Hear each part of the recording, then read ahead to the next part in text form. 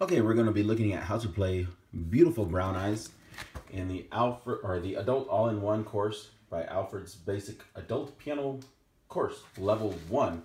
We're on page 65. We're going to be in key of G. I'm going to keep my hands a little flatter so you can see what my finger's doing. But normally would be playing with curved fingers, but just with this camera you can't see it that well. All right, so in our left hand we have the 1 chord, which is a G. And at the top of the page, it runs through this. And you also have a G broken chord.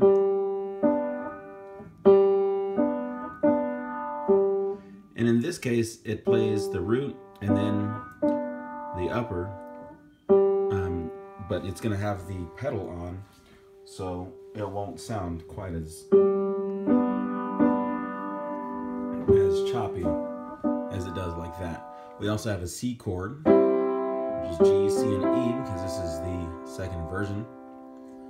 And then we have also a D7 chord, which is D, F sharp, no A, and C sharp. This is our 5-7 in the key of G.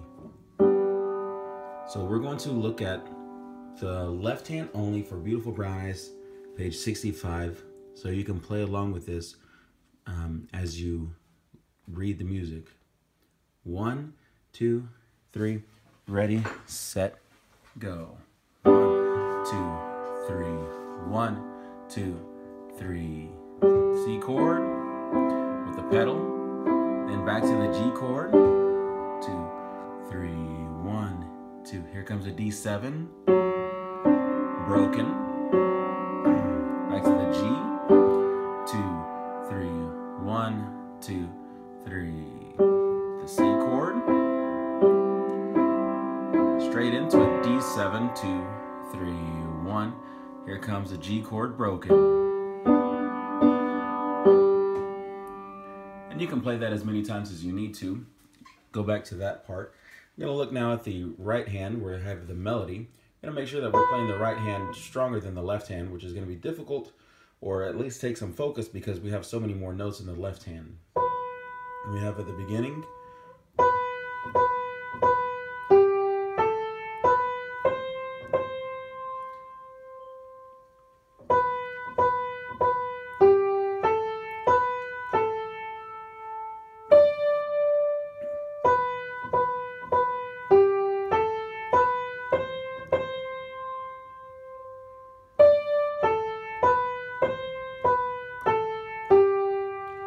so we never leave these 5 keys, G, A, B, C, D, for the entirety of the song. And the part that gives most everyone the problem is we're looking here at the end of the first line, when we go to the C chord, because we have this happening together, and then this, and our left hand continues to play on the beat.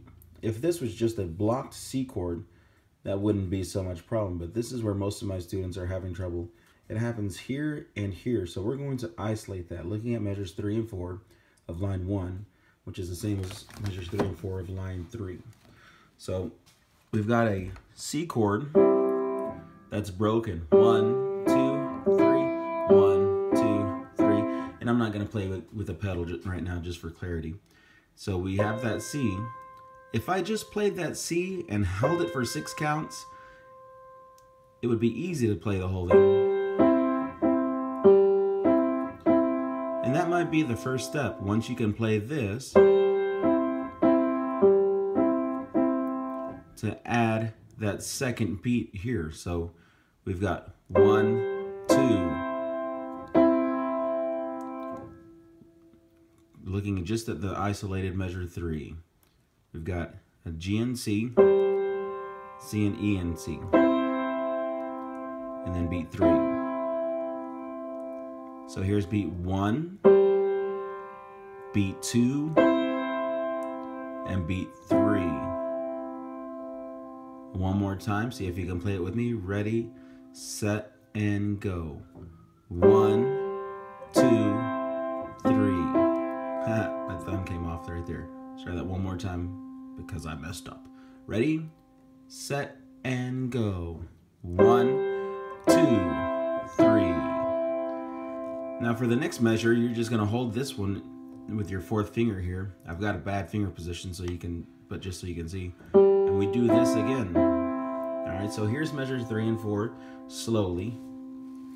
Ready, set, and go.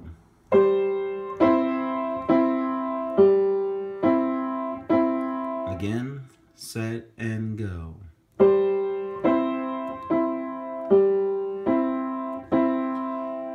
Now the first line in entirety without the pedal.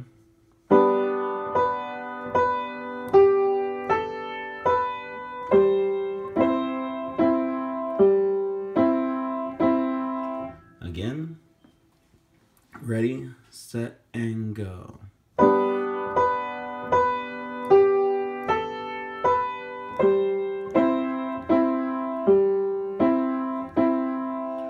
Once you get that down, you can go on to the whole song.